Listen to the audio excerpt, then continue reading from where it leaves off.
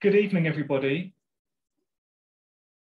Welcome to our Festival of Social Science event at a virtual University of Birmingham. My name's Will Leggett. I'm an Associate Professor of Sociology at Birmingham, and I'm joined by my co-host, Scott Taylor, who's a reader in leadership and organisation in our Birmingham Business School. And tonight we're discussing the enticing idea of political mindfulness. And before we do anything else, I thought we would join together with Rachel Lilly, who's one of our panelists this evening. And Rachel is going to set the scene by leading us in a calming 2-minute practice of mindfulness. Rachel. Yeah, thank you, Will. So we're just going to take a moment, as they say, just to arrive. So you might want to notice right now where your attention's at and how you feel before we even start. What's the baseline you're moving from? So when we're thinking about mindfulness, particularly in the context of maybe decision making, working with others, we're thinking about how our attention is and how that's impacting our perception right now. So just start by connecting with how you are at this time. Do you feel distracted? Do you feel hungry? Do you feel quite calm? Just checking out where you're at before we add anything. And once you've done that, then let's just kind of go in and first off, take off a layer of tension. I often start with my jaw, just noticing any tightness in the jaw and just trying to release that a little, let the tongue rest in the lower jaw. Let your shoulders shuffle down your back a little. Often during the day, they've tightened, they've moved up a little bit. Let them soften back and down. And maybe feel the back of the body. Notice any support you've got behind you and allow yourself to settle slightly into that without slumping, but to feel the back connected, the sit bones connected onto the seat. Notice the felt sense of your feet on the floor.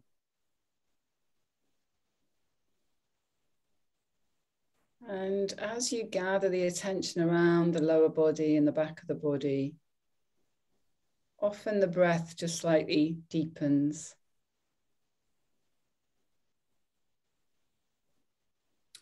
And we're impacting the parasympathetic nervous system and the sympathetic nervous system here, which takes our perception into a slightly different state.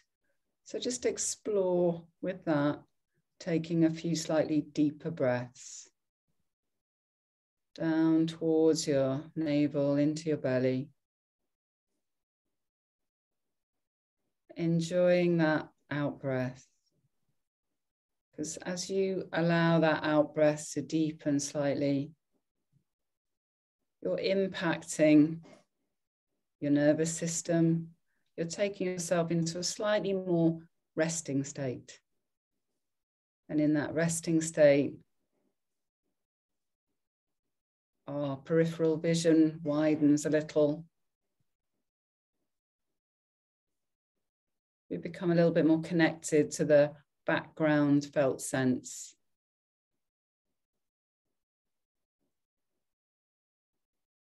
We're able to notice a little bit more.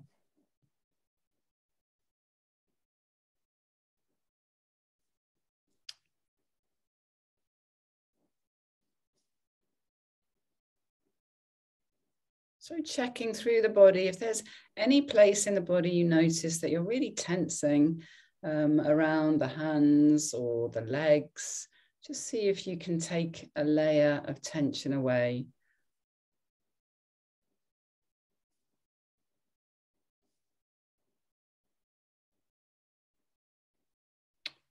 And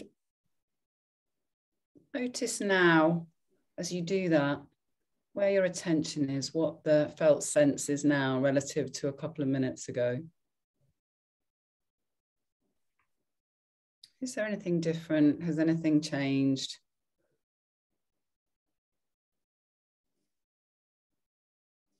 So this is the exploration we can use mindfulness to help with, a kind of gathering and exploration of our felt state, our inner state, and our perceptive state. So taking one last breath as you maybe lift or open your eyes, taking in the screen. And trying to maintain any softness as your perceptive state meets the world, that wider perception.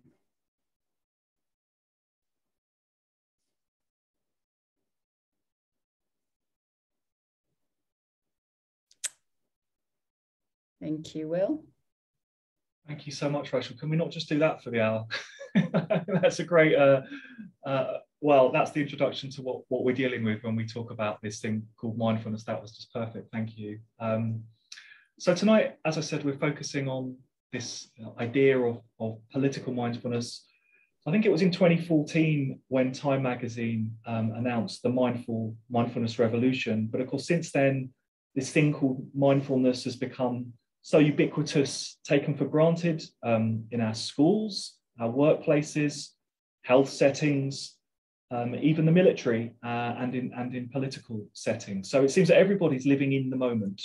But unsurprisingly, there was a backlash around the theme of so-called McMindfulness, with concerns about its commodification, that it encourages a turn away from the world, a kind of inward, even narcissistic sensibility.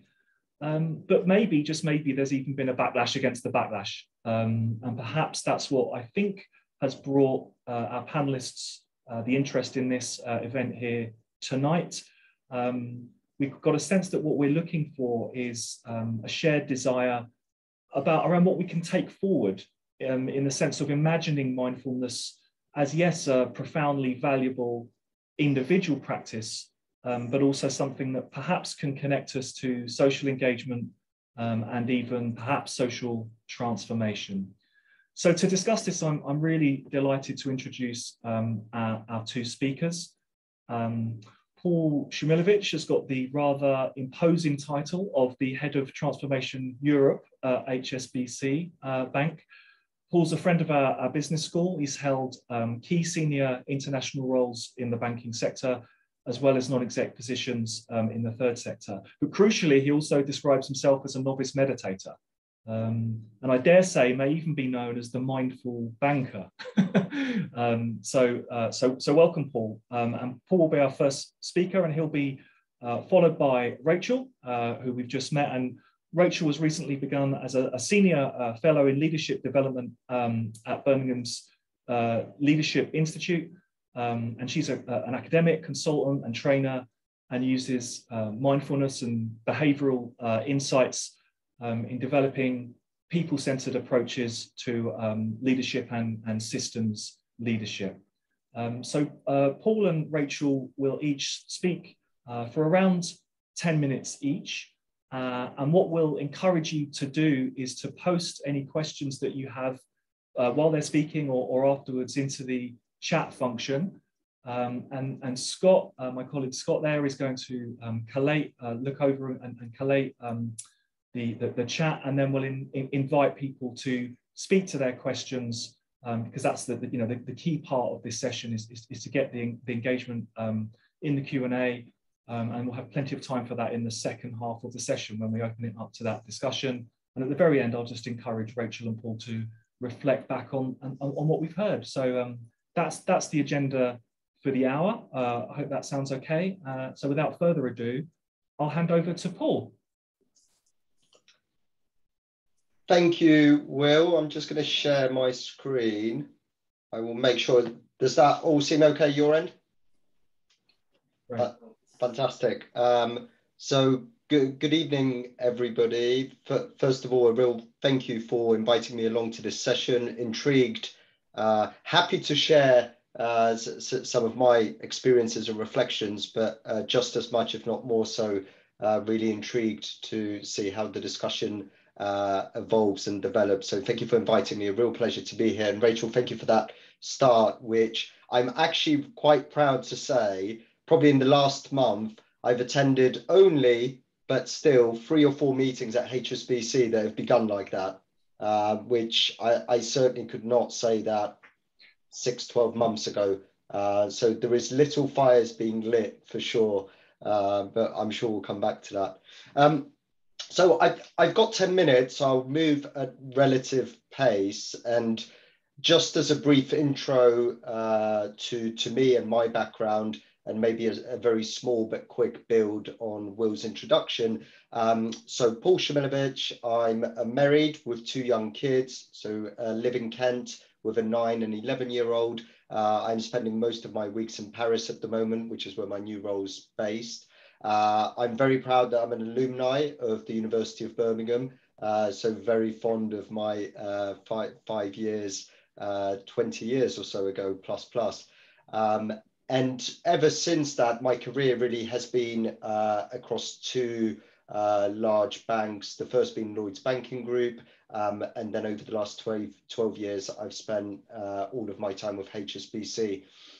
I suppose as a banker, people tend to switch off when you speak sometimes. The more unique and maybe interesting aspect of my background is that I'm certainly not your traditional banker, not really an expert in any technical sense, more of a fixer who's been moved around the world into different parts of the bank, actually. So I've done some big frontline roles where I've managed a couple of thousand people. I've done most of the key head office roles in banking, in retail and wealth banking. And then over the last 5 years has been much more in the digital technology space. Completely selfishly, because I want to make sure I'm still relevant in the future. So I've made sure that in the last few roles, I get a lot more exposure to the digital world. And as part of that, the final piece, I've been fortunate, as you will see from this map and will have gathered, I spent a couple of years working in the US. I spent 3-4 years across Asia in Hong Kong, Singapore. And then a similar period of time, 3-4 years across the Middle East, out of Lebanon, Abu Dhabi, Dubai, and then of course in between that back and forth in the UK. I will move on very quickly because today is very much around mindfulness, but I think important for you to have a bit of context of me, the human being, not just a corporate banker.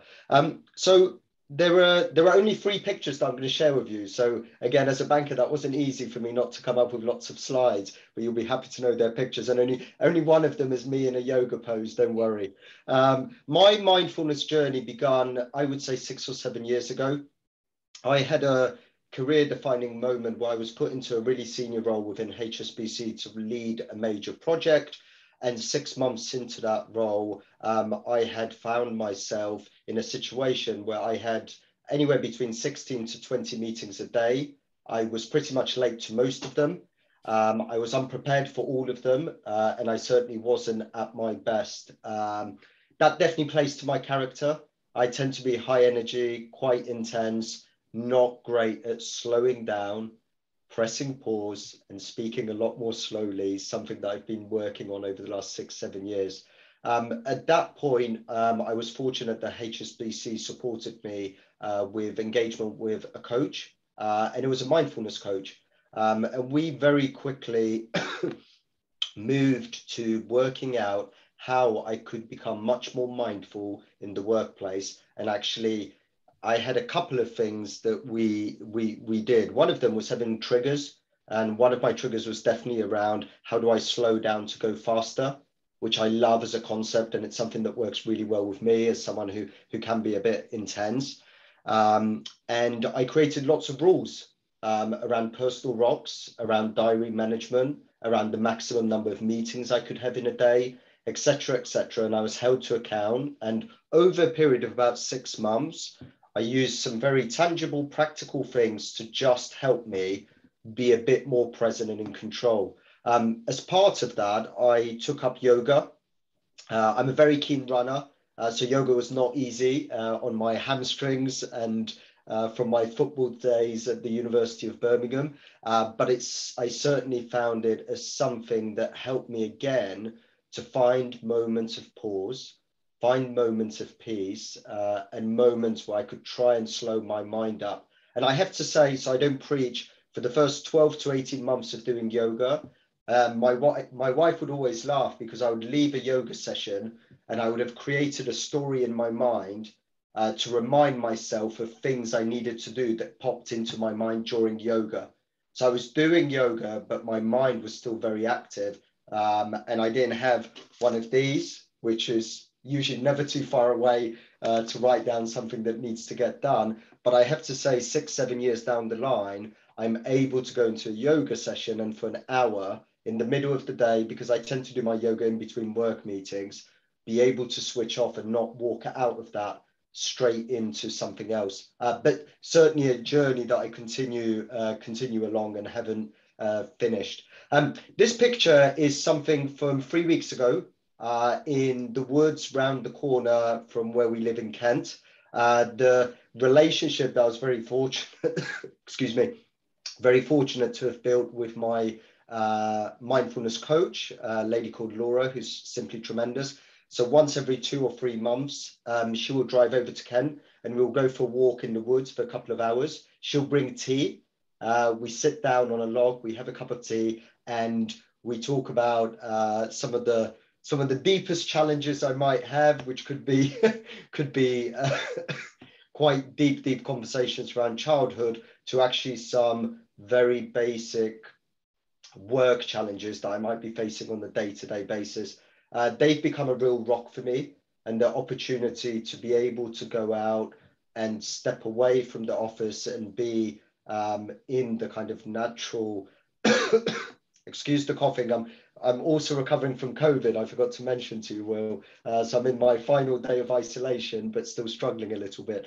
But those moments of being in nature is something that I also have really tried to implement and introduce within the work environment. And maybe that's the final piece I would just spend a couple of minutes on, and very happy to come back in Q&A. As part of my journey 6, 7 years ago, within a year or two, it became quite important for me to expose as much as I could my teams in HSBC, but also where I had the opportunity, a much broader group of individuals, to the things I was experiencing. So let me give you a couple of examples. I in a couple of roles ago in HSBC, looked after a team of about 500 people as global head of digital. I would, on a regular basis, probably every couple of months, get the senior top team together, which were about 20 individuals, and we would have a 2-day offsite. So they would fly in from Hong Kong, the US, and from across the UK. And I decided to be quite bold and brave, and decided that I would run some mindfulness sessions with them.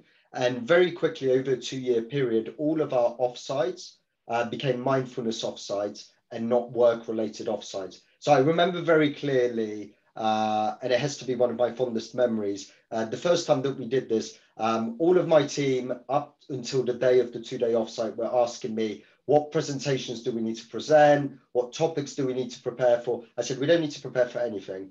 I remember introducing the session and saying, we're not going to do any work. We're going to spend a day and a half together. We're going to do some stuff that I'm going to ask you to be open-minded about, but be very forthright with your feedback. But it will be uncomfortable. It's going to be different. Half of the room were excited, half were terrified, because they said, we don't have time for this. There's so much to do. We're so busy. We need to resolve so many issues. Cut long story short, we run a day and a half of amazing sessions. To give you a flavor, a couple of them was in a pair, you would go off. So you would leave the building, and we were in the countryside, so it was quite helpful. Go for a walk for 45 minutes together and come back and tell us how it was. So obviously lots of questions. So, but what do we need to talk about? No agenda, no work. Then people came back, we shared, then you had to go off and do it individually. go for a 45-minute walk on your own, come back and share. And Will, I'll stop there because I'd love to give more examples, but I'm conscious of time. The powerful ending of that is at the end of the 2 days, people just felt amazing, right? They said, oh my God, I didn't realize how badly I needed that. I'm ready to go. I feel fantastic. And we didn't talk about work. We didn't resolve any issues, but people felt amazing having taken that day and a half to reconnect individually, as a team, with nature, etc. And I also do that with our graduate populations now, because I'm the sponsor of the graduate program in the UK, because I get very passionate around the temptation is when you get to senior levels of whatever industry, you get the luxury to do some of these things, or you get the luxury, like I do, of a mindfulness coach, right? Whereas I think the power and the future in the changing world that we have is, I think the most impactful individuals, the most impactful leaders are going to be the ones that are vulnerable, that are compassionate, and that are very open and understanding of how you give space, create environment, and encourage people in their own way to be mindful, and to be mindful in the workplace, which I will preach this bit, from my experience, makes you much, much more effective in that work environment, never mind at home with the family, with the kids, whatever it may be. Well, I will pause there because you probably sense I could keep talking about this, but I'm sure I'll get an opportunity to share a few more things. Well, that's fantastic. Thank you so much. That's an incredibly rich, layered story about that transition from, finding mindfulness individually and really scaling that up into that vast institutional setting, and the lessons that can be taken forward there. So thank you so much for that. And I think that sets the scene for Rachel's interests and work very nicely. So Rachel, let me hand over to you. Great, let me get my screen share here. And just to encourage the audience, please do post any thoughts and questions in the chat, and I will open it up for a full Q&A when Rachel is finished.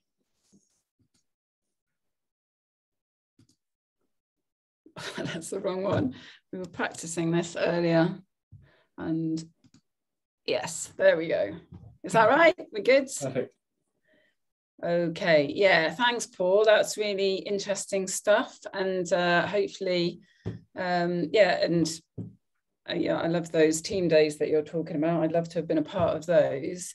So maybe this builds on. Hopefully, this builds on what you your talk and what you've shared. So, as Will said, I fairly recently joined the Birmingham Leadership Institute at the University of Birmingham. But I have this lovely picture in the background because I actually live in Aberystwyth. And so you've got a picture of Aberystwyth Pier there with the amazing starlings. And I also have a sense, because a lot of my work's been around working on what would be called wicked problems, and we'll touch a little bit on that, like climate change, social justice issues. And the starlings really reflect that, in the sense that they're in this kind of chaotic space coming out of the pier, and then they enter these beautifully curated murmurations. And this is what we're kind of, for me, what I'm working with in terms of how can mindfulness support working with complexity so that we're moving in the kind of directions that we want to be moving in. So I'll start with a little bit of me and my journey in the context that I've been working in. So this was me in my 20s, a little while ago now. So I started very much in social activism. I worked on homelessness.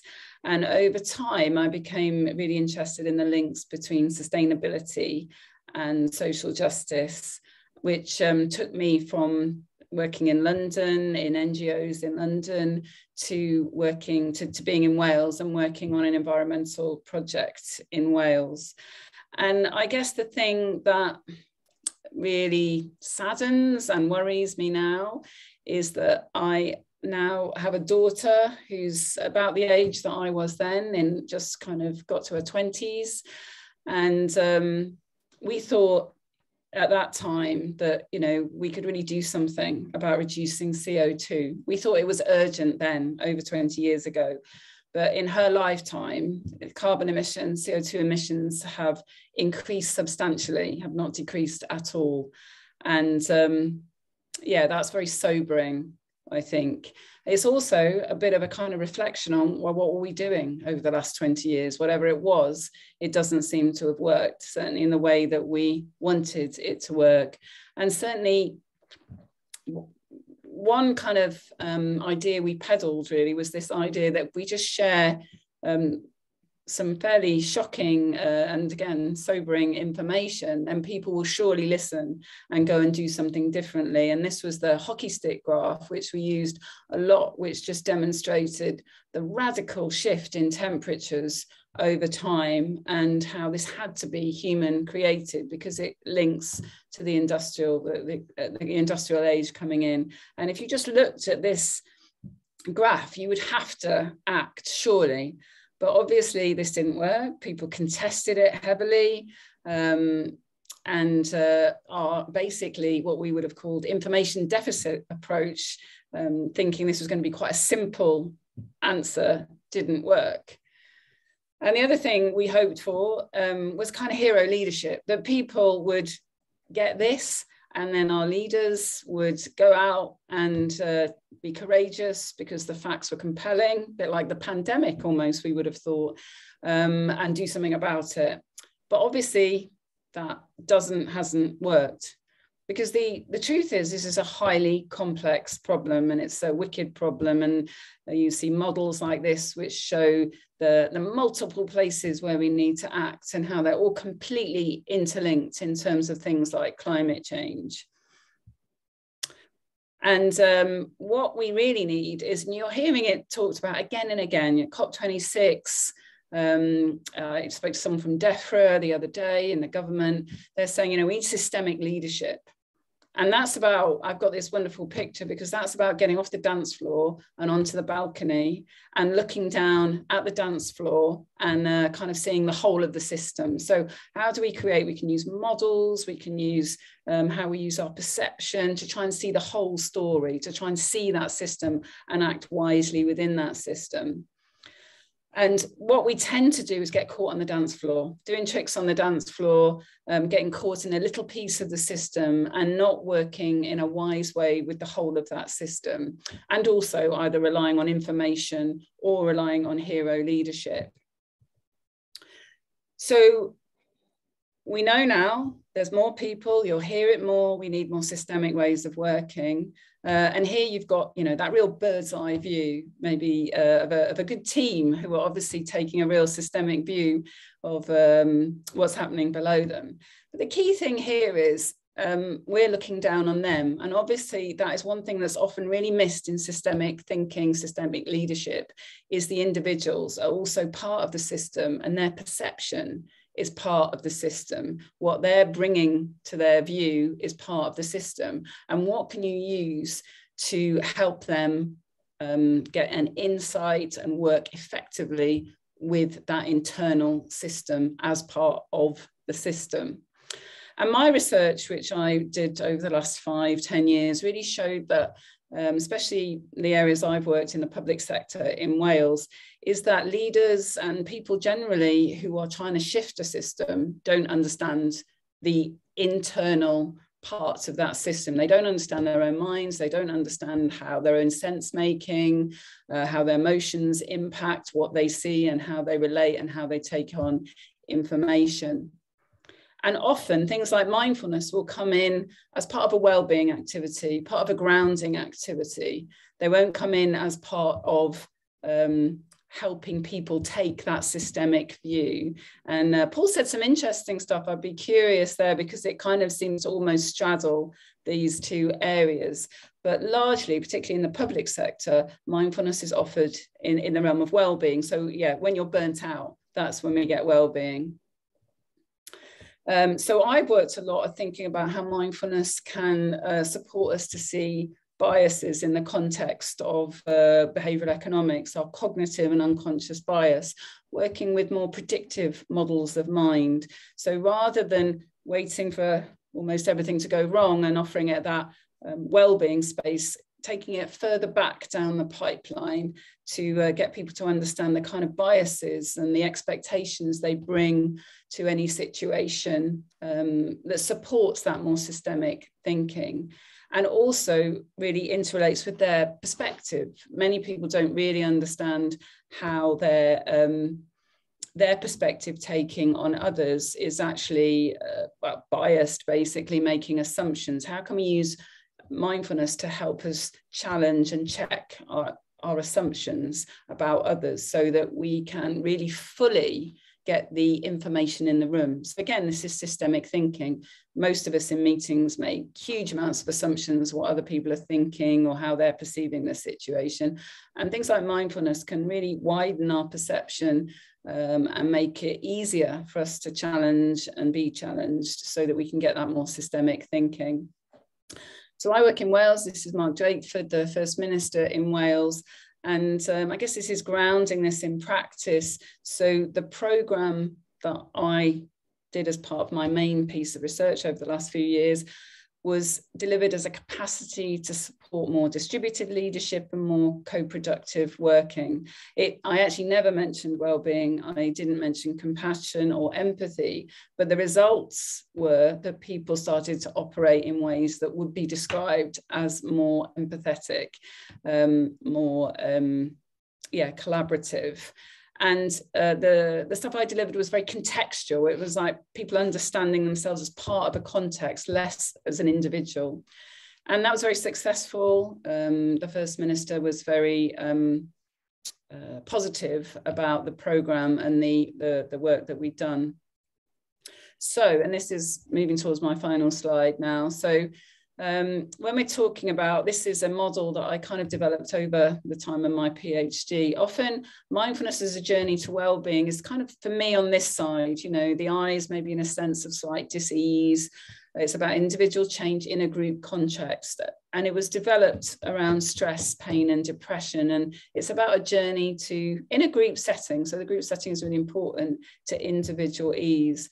Whereas if we take mindfulness as a journey towards more systemic thinking, it's much more contextual, it's much more relational. It's about building adaptive capacities, systemic awareness, understanding how our expectations are influencing perception. It's much more developmental, so it's more on this side, moving towards a more systemic way of thinking. And obviously there's a link because sometimes we move from one to the other. So in these more developmental areas, the MBIs are more deconstructive. They're more about challenging assumptions and biases, understanding systemic and sense-making processes, with underpinning questions around how people interrelate, linked to their identity, building capacities for systemic thinking. So very much contextual, very much systemic at various levels. So we can all do this. We're all in systems. We're all at systems at different levels. So this is something that shouldn't just be at a leadership level, but we're interested in distributed leadership and systemic ways of seeing and working. And so offering mindfulness in this kind of context, for me, is one of the key requirements, the key needs we need to move forward and towards things to change things like CO2 emissions and towards more social justice, so that we see the world very differently and do something very differently.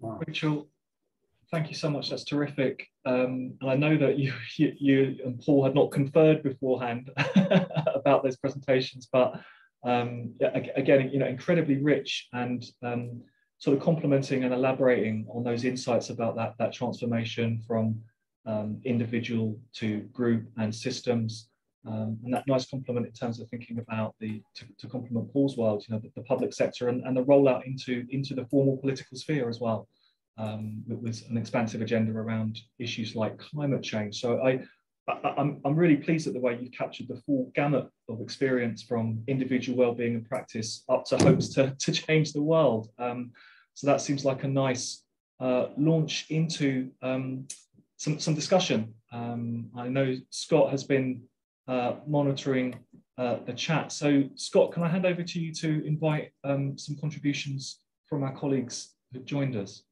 Great. Thank you very much, Will. And thank you, Jessica, for the questions and comments already in the chat area. If I can come to you in just a second. But I wanted to start you off, Paul and Rachel, by asking you to talk us through a little bit the something which Rachel has raised, and which I think will come back again and again, which is the reception of mindfulness from your colleagues or from your family or from significant others. And what happens? How do people respond when you tell them that you're starting to practice mindfulness? Do you want me to go, Rachel? Is that okay? Oh, so gosh, great question. Really mixed. So a few things I would say. There are managers and senior execs at HSBC who I would share this stuff with because I know they will be open, accepting and encouraging. And there is, and maybe this is shame on me, there is definitely ones which I wouldn't even talk about this to, who I have either heard maybe speak or rightly or wrongly, I probably have biases around how they would respond to it. But I think I, as part of my journey over the last 6-7 years, have grown in confidence because I think I have more data points around the impact that it's had. So I think for me, it's definitely been a journey of personal confidence where at the beginning, to a point, it was maybe a dirty little secret at work, to the point, and I will share a very funny story very quickly, if I may, Scott. One of the things I did with the team that I first did this with, my top team, is after about 6 to 9 months, most engaged with it. Not straight away, really mixed. And we always, we didn't put too much pressure. And I was always very keen to share the research and the data points around the effectiveness, individual and team effectiveness of going through these kind of journeys, because for some, that was the only reason they tried it. For others, they were much more open. But as part of that, we did a 3-day, not a free full day, but 2 hours a day over 3 days, a meditation course for all of my top teams. So we had a guy 3 days. Over 3 days, 2 hours every day. It's only 2 hours a day. So 6 hours in total. I had someone come into our Canary Wharf office who run guided meditation, did some basic training, top tips, feedback, and we did that in the office. So we had to get one of our boardrooms, which had no windows, because there would be too many people walking around saying, what the hell are these guys doing? They've all got their eyes closed. Some of them have put their hands out. But the funny thing was, at the end of that, we also had some individual time to be given a personal mantra. And anyone who's done mantra meditation, I'm a very, very much a novice. Everyone was given their own word. And I basically was taken away into another room where a candle was lit. And there was a mini kind of 15-minute ceremony when I was given my mantra. The candle set off a lot of alerts across Canary Wharf. And we almost had to evacuate 8,000 people. So I'm not sure I would even be here if this had happened. But I realized there was a commotion outside. And basically, all of the facility guys were trying to work out why it was triggered, because there's no fire anywhere. So I nearly got into a lot of trouble. But I lived to tell the tale. And I got my mantra, and I still practice a bit of mantra meditation, but certainly not strictly. So very mixed. Very tough, but I think my learning is be brave and be bold, because I think there's a lot of people who will benefit and want to benefit. And what they need is some senior people to actually embrace it and give them permission. That's a really good point to conclude that on, Paul. Thank you very much. Rachel, do you find something similar when you start to talk about these practices or these ideas in organizations? Well, I guess it's because I go in a very different kind of way to organisations, and I guess I can say that sometimes there's some scepticism because of it's seen as a wellbeing activity or as a a kind of quirky spiritual activity, which in a way Paul was kind of alluding to, that sometimes it obviously is. But the context I deliver it in kind of really tries to put that to one side and make sense of it more as a, well, you know, you don't understand your own mind. Your mind is the thing that's doing the job that you need to use to, so actually I'm very much coming in a way that, having done lots of research, lots of training, lots of working about the importance of us understanding how our minds work, how others' minds work. And for me, part of my research really was thinking about, well, a lot of people are taking up for mindfulness. You know, if mindfulness is the answer, what's the actual problem that mindfulness is actually pointing towards? And if I was just going to go back to that problem and kind of look at the problem in itself and the best way to deal with it in this context, then how would I then bring in mindfulness, but also bring in other elements that are actually out there that are pointing to supporting people to understand how their sense making, how their inner world impacts their external world, and then drawing from that. And then so I probably wouldn't, for example, bring mantras in for that very reason. I would look at, you know, what is the thing that that's doing, possibly, you know, what is the thing that a mantra, you know, does to somebody, and what is out there that actually lands with people and that's suitable in this particular context. I think that's quite important.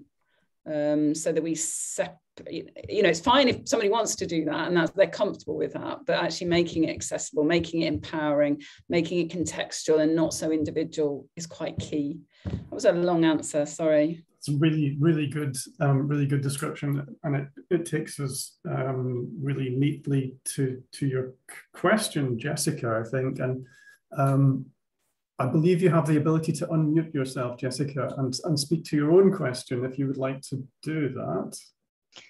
Thank you, Scott. Yeah, I raised a couple of questions in the chat window. Are you referring to the first one, which was around languaging and how to enable, how to make these practices more accessible? Yeah, exactly. Yeah. And you raised the issue of culture as well. Yes, yes. That's one issue that I come up against a lot in my work.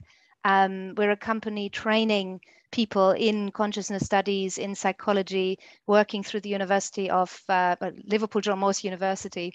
And the change makers that we're training, when they're going into context, they're often finding that they're needing to build bridges or find ways of languaging the kind of quite esoteric concepts like mindfulness, bodyfulness, somatic experiencing, you know, so really working with the full range of human intelligences, but how to weave that in, how to bring that in effectively and not rub people up the wrong way or scare them or intimidate them. That's a question that often comes up. So I'd love to hear Rachel's and Paul's take on that. Thank you.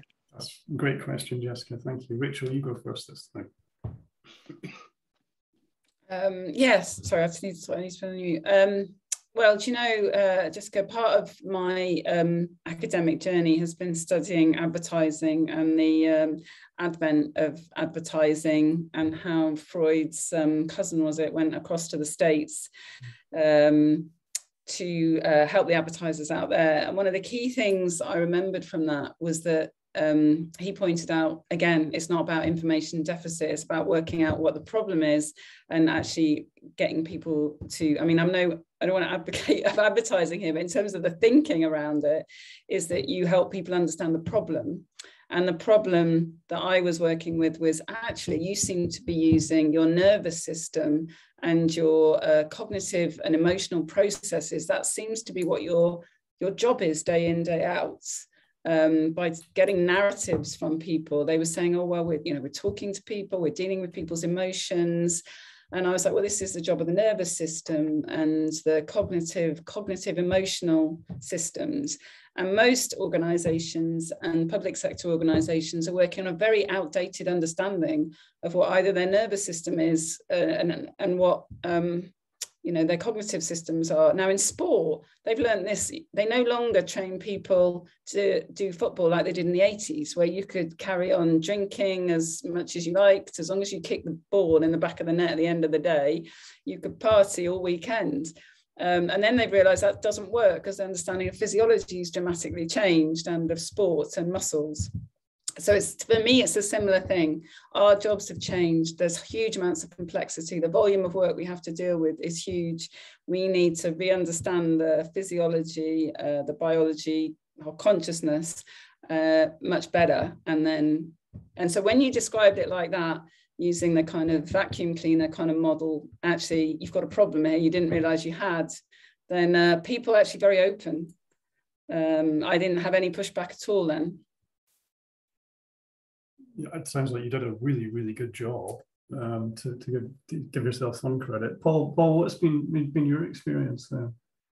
Yeah, no, I mean, Rachel answered that perfectly. So I suppose maybe if I can add from my practical experience for me, and I talked a bit about this previously, Jessica, I think there's been a mix of approaches for me, because I think there's definitely individuals I've had in my team who would naturally kind of reject this kind of stuff. So there is probably, rightly or wrongly, you know, I had the opportunity as a senior individual managing a team of saying, this is something that I think our team needs at the moment. There was a big part of that for me, and always has been, of being very vulnerable with my journey, which I think, you know, the feedback I've always had from my teams is when I've introduced this, I would usually probably take 20 minutes or half an hour to talk about, let me tell you some of the things I've gone through and how that's felt, the things I've learned. And maybe there is, you know, I have to be careful, there might be a bit of kind of arrogance stroke authority with that, right? Of saying, you know, I think there could be something in this for you as well. But more importantly for me, the other bit that worked really well for me, Jessica, is the power of doing this as a team. So the first team I did this with 6 years ago, we still have a WhatsApp group with people all over the world where we talk to each other. It's incredible, because we've been through that journey where we've sat around, people have sometimes cried, they've reflected on something really deep. And, you know, it makes me smile, not because people have cried, but to think back, you know, we stripped away all of the corporate, excuse my language for a second, bullshit, right? We're just human beings who are trying to do a good job as a team together. And we just said, right, how do we just press pause and be with each other for a day or two, get to know each other as human beings, do lots of sharing, and guess what, you know, you just open the floodgates, right, for 80%, 90% of the people, as Rachel said, I think in her final point, people didn't realize they needed it, right? And the working, the kind of muscle of your brain. But I think, if I'm very honest, I've seen it work really well where you've got a senior leader who's highly engaged, right? And it's been, and I see that more and more. So the little fires that we're lighting in HSBC are usually senior leader led, because they give permission. And we still live in that world, unfortunately, and HSBC is a traditional bank of, if, you know, if I see my boss do it, then I can do it. Fantastic, great. Thank you very much for the questions, Jessica, and the comments. So we've got a final sort of third thread to pull on here, an issue which has been raised by Enrico. So Enrico, if you'd like to do the same as Jessica and speak to your question, or if you prefer not to, I can do that for you. So just either go ahead or I'll pick it up. I can go ahead, no problem. Excellent. Yeah. In a way, I think, Paul, you already touched on it with what you just said about cutting through what you termed corporate bullshit. But, and kind of linking to what Rachel was talking about before, well, the question as is written there, you shared a very personal and intimate experience. And maybe my question is really to you, and as it is written there. I don't know if you read it, but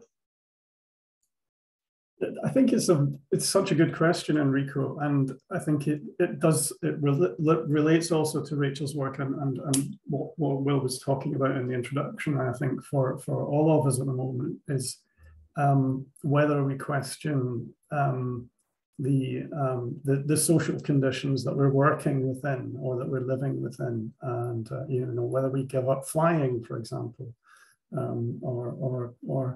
and it's it's a very, very complex question. So I'm going to invite Rachel and Paul just to address it in the way that Sure. you think best.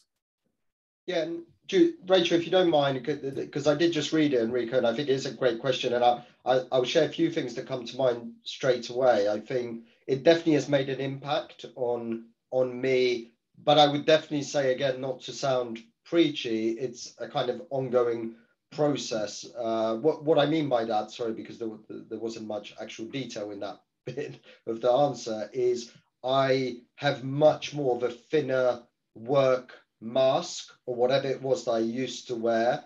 I think I've become much more comfortable in my own skin, and I think that probably happened earlier in my career from a corporate perspective than is the norm, and that's the feedback I've had. And for me, 100% of the driver is the mindfulness piece, right? It's the personal work I've done on myself, the work with the coach, the yoga, slowing down, being much more comfortable with being vulnerable. I was at a conference last week where I was asked to speak, and the conference was all about how do you get your teams and leaders to be more resilient during COVID, and how did you maintain resilience? And actually I said, I've got a strong belief that actually it's the opposite. So throughout COVID, I used to open up my team meetings by saying how hard a day I'd had the day before, trying to help my wife, help with homeschooling. I haven't answered half of the emails and I've missed a couple of meetings, and it's hard, it's shit, but I'm still going. Now your turn, Enrico. Tell me about how shit your last 2 days were. And there was something, and I don't know, maybe I'm going off piste. Rachel will probably bring me back, but there was something cathartic and something that I don't think I would have done 6-7 years ago. And maybe some of that is age, maturity, etc. Right? But I think mindfulness definitely played an aspect for me of being able to just be comfortable more of the time in my own skin, and just live life, right? And not get too stressed about the day-to-day work. And the irony of it, that apparently makes me a better leader, right? Because I'm calm. Oh God, Paul's in control. I'm not in control. I just don't give a shit. Excuse my language. As much as I used to. But I think there is, something that, I don't know, inner peace of some sort, right? And again, don't get me wrong. I think 70% of the time I don't have that, but I now recognize it. So I love final point. I think what this process is also helping me with, I recognize a good day and a bad day. And I remember that was the early challenge that I had around what was a mindful day and what was a day where I was out of control, erratic, talk too fast, late for lots of meetings, and what was not a day like that. I'll pause there. Yeah, absolutely. So I think that speaks directly to your research interests as well, Rachel, in terms of systemic issues within the work environment and an individual challenging in practice of those systemic issues. Yeah. Look, I mean, most people have done mindfulness that's come from therapeutic or spiritual kind of background or roots. And that does tend to be, because of its nature, more individualized. Now, for me, if we're really going to create the change that needs to happen, I think, as I said, really, we need to remodel mindfulness so it seriously does make people question the structures, the context they're in, because what I would like my programs to do is to help people see that they are entirely contextual. They are, I don't want to be delivering a mindfulness that's kind of an add-on. It's to something that's dysfunctional and not really working. I want to deliver a mindfulness that empowers people to see that, yeah, what we've got isn't working, and to change it and to do something different, and actually to be in states of discomfort. So maybe relating to what Paul says, to actually be able to help hold discomfort with some level, enough tolerance, enough ease to have the conversations, to do the work that's going to really, really change things. Because I put up there the hero leaders, we've just had COP26. People are wired not for hyperbolic discounting, to discount the future. Climate change is, impossible in that sense because it's all in the future. How can we create leaders that can live with, difficulty, and really question the systems that they are currently reliant on for their very livelihoods, but might need to change in order to get the change that we need. So I'm pretty passionate that mindfulness does that and much more of it. Yeah, that's great, Rachel. Thank you very much. And that there's a very nice comment also in the chat area for you, Rachel, about the Mindfulness in Schools project, which I hope you've got a moment to look at. But I think bringing us back to politics brings us back to you, Will. And we've got the last sort of 5 minutes. Thanks, Scott, and thank you for everyone in the audience for some really thoughtful and generous questions and observations. I was going to try and sort of wrap things up, but I'm a political sociologist, and as we've touched on the area of the political sphere and wider social change, I've got a bit of a tricky question, which I'll throw out there actually, which is, I'm sold on the advantages that this, as I say, I'm very struck by this journey you've described from individual awareness, well-being, all the way through collective experience, institution and capacity building up to actually intervening in the world. And I just wondered if you could flesh out what's the real value added? What's the difference between mindfulness in that respect and good old-fashioned political awareness, or having a sense of social conscience? What's really distinctive for you about mindfulness as opposed to just that broader critical mindset? I'm going to be quite brutal here, Will, and say that you've got 60 seconds each.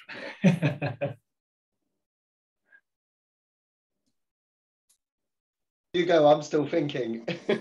Well, political awareness in itself does not, what we understand now is that we co-create, our perceptive state creates the state that we're in. When I was a political activist in my 20s, I did not understand at all that my very construction was completely impacting how I understood and how everybody else understands the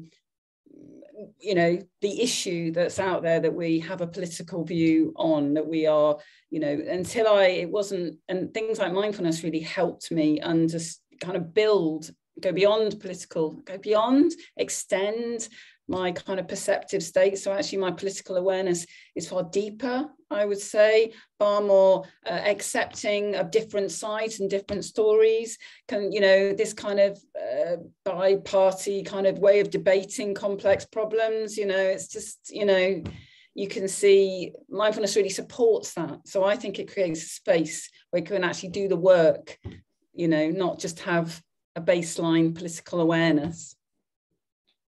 Thanks, Rachel. Yeah, Paul, you get the last word. Yeah, I mean, Will, the thing I wrote when you were asking that question is I wrote real and human. And, I don't know if that's in the right context of your question, but I think if I reflect back to some of the things I've talked about, when I think about them and what was different about that and the mindfulness work that I did myself or with a team is, a lot of the feedback I got, again, from the individuals that were part of that, we just stripped away all the noise, and we were just either individually or collectively there together as human beings, equal, no boss, no whatever it may be, and just that real human connection, stripping away if I may say, the bullshit, right? Whatever that is, whether that's corporate world, political, whatever it may be. And that was really powerful. And I think that's, again, there's one data point. That's why the connection I built with that team is something that's still really, really strong today. And, I think the power of that and the effectiveness of that team. And by the way, at no point did I say that team did the most amazing job in delivering the biggest strategic change program that basically HSBC had ever done. So I wrote, I forgot the single biggest thing. That team was ridiculously effective, and people still talk about what they delivered. And, most will not know or would probably not acknowledge that it's because of mindfulness and the work that we did together. I have no doubt that it was.